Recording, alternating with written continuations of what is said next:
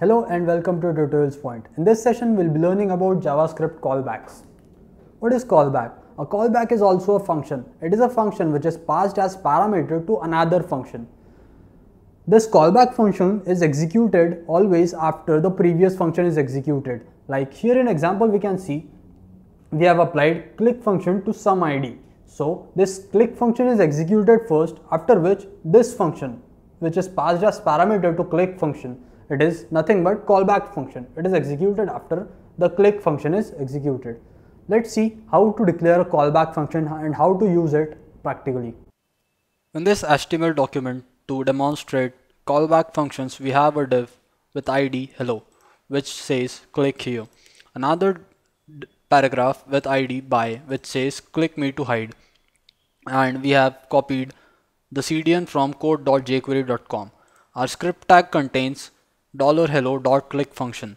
When we click this div, something will happen, and that something is passed as function to click function. That is, this function is our callback function which says alert hello. So we'll get alert box saying hello after we click this div. And another function which says $by.click. When we click on this paragraph which has an ID by, it will go to $by.hide. This function is passed as callback to this click function which contains $by.hide, and this .hide function contains another function which is passed as callback to hide, which contains alert by. So in this case we get an alert after we click this div. In this case we get an alert after we click on by and after this paragraph is hidden. Let's see the output. First we click on our first div.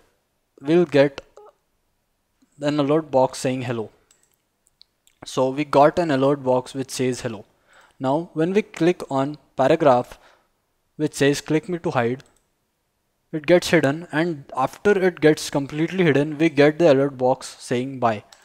Let's see this once again. When we click on this function, it says hello, which we get after we click, and here we see that when we click it gets completely hidden, and after it gets completely hidden we see this alert box. So this is how callback functions work. Thank you.